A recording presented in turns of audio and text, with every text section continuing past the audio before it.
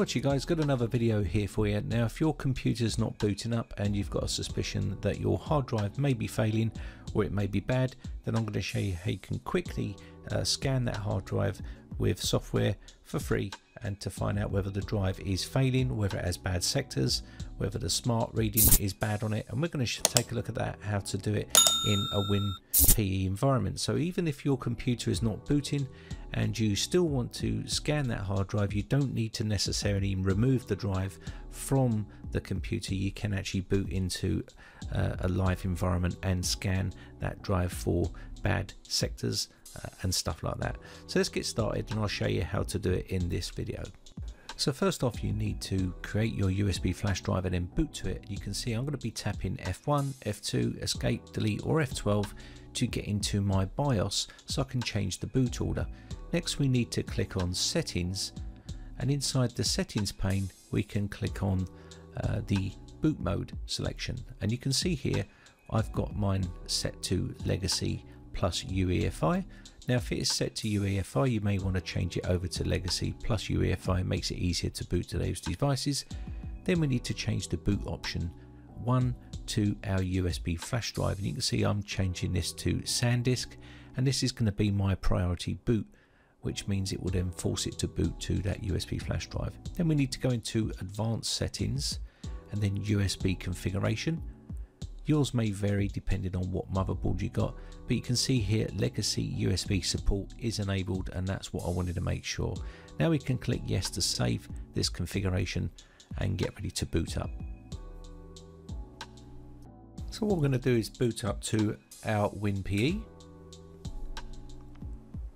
and we're just going to let this boot up, and that's going to take a bit of time, but once we get this booted up we will be able to scan our hard drive for any sort of issues, errors or anything like that, any bad sectors.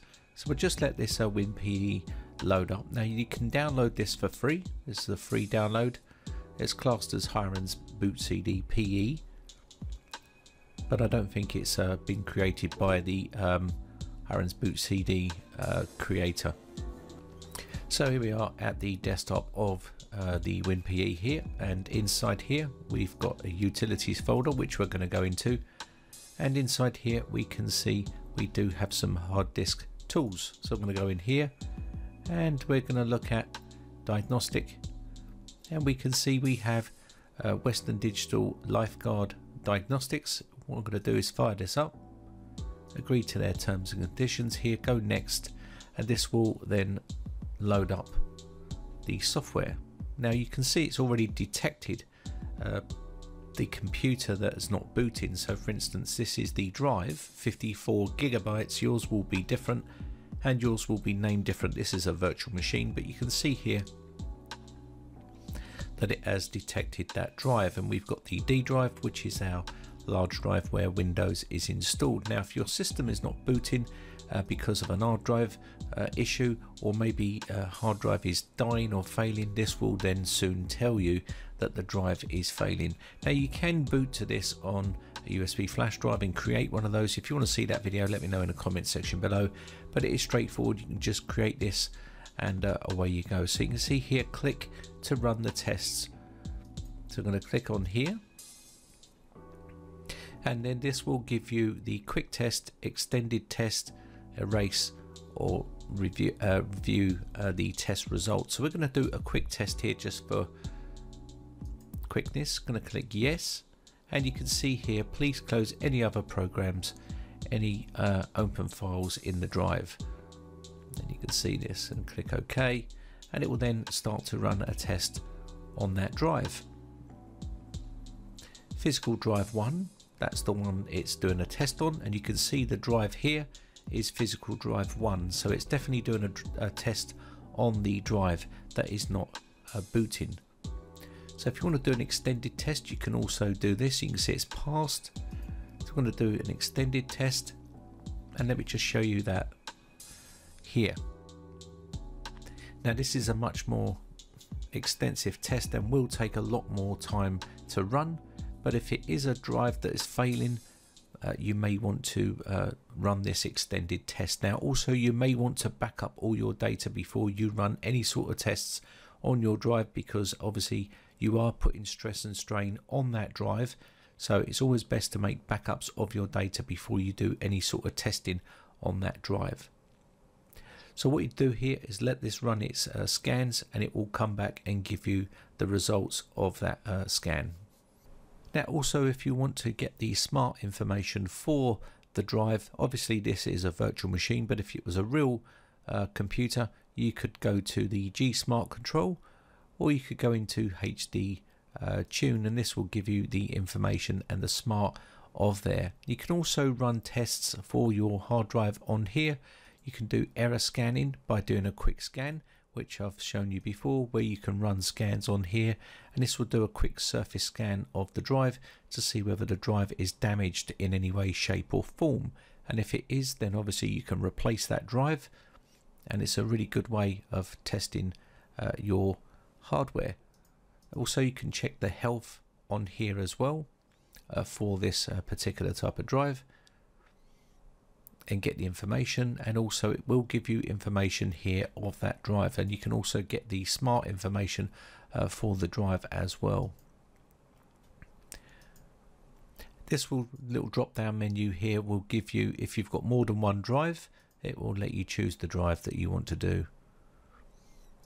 Now also, just quickly here, we're going to have a look at G Smart control, and this will give you the information for, you can see here, VBox hard disk. So it's not a real hard disk, but if it was a real hard disk, it will give you the smart information for that drive, and it will be listed here, and you'll be able to see whether the drive has got any sort of bad issues with it via the smart readout there.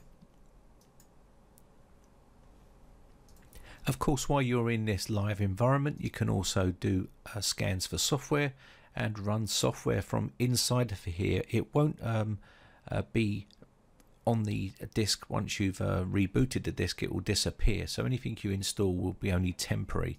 But if you do want to do a quick scan with something like Crystal Disk, you can also do that, and I'll show you how to do that here. We're just going to download it. It won't give you the information on this virtual machine, but you'll get the general idea of how it works.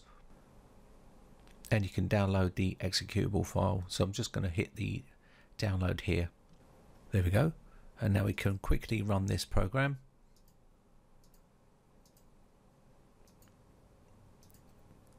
And this will create a shortcut, and just let that launch Crystal Disk info here.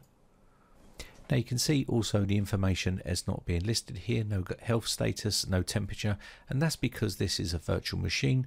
But if this was a real computer that you've booted up to with this disk or USB flash drive, you would then get the information for that disk on here. But you can see this is a virtual hard disk, which means it's not a real hard disk really. So you can see here. So that is the Crystal Disk. You can use that as well.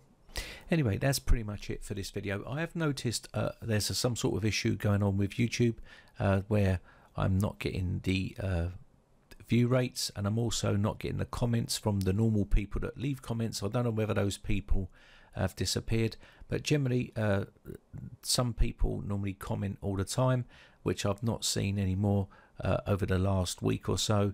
So I don't know whether there's an issue going about, but obviously the view rate has obviously dropped dramatically as well on my latest videos, which is happening, and I need to look into that. I'm not sure what's going to happen, but maybe there's some sort of problem with YouTube at the moment, because I'm normally seeing a lot more views and I'm not seeing a lot more comments, and that's not happening at the moment. Anyway, I'm just going to wrap this one up. So thanks again for watching, guys. My name is Brian from briteccomputers.co.uk. Thanks again for watching, and thanks for your continued support. Bye for now. Now, if you haven't subscribed yet, hit the big red subscribe button on my YouTube channel and hit the bell notification button next to that to be notified when we upload new videos.